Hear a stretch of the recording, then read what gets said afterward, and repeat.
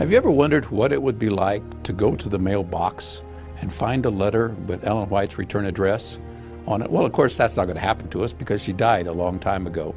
But let me tell you a story about a young man who did have that happen to him. He was a young minister in Australia in the 1890s. And one day he went to get his mail, and there was an envelope with the return address, Ellen G. White. And he thought to himself, what in the world is she writing to me for? What have I done?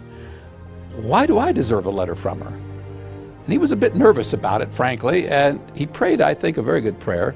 Lord, give me the courage to open this envelope, and then give me the strength to do whatever it is that God has shown her I should be doing. So he took the envelope out into the bush and knelt down and prayed that prayer. Give me the courage to open this envelope, and then give me the strength to do whatever God has shown her I should be doing. And he tore open the envelope, pulled out the letter, and in essence, here's what she told him: preach shorter sermons. Well, he later admitted that he was preaching sermons about an hour to an hour and a half long. And he was thinking about preaching even longer because if he did, he might hit more people in the congregation. And here was this advice: preach shorter sermons. His name was Elder George B. Starr. What did Elder Starr do during most of his career?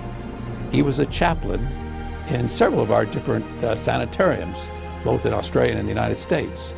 And what practical advice God gave that young man. Learn how to say what you want to say it succinctly. I mean, if there's one thing that sick people don't like, it's someone who comes and just sits and talks and talks and talks. And here was the advice that God gave this young man.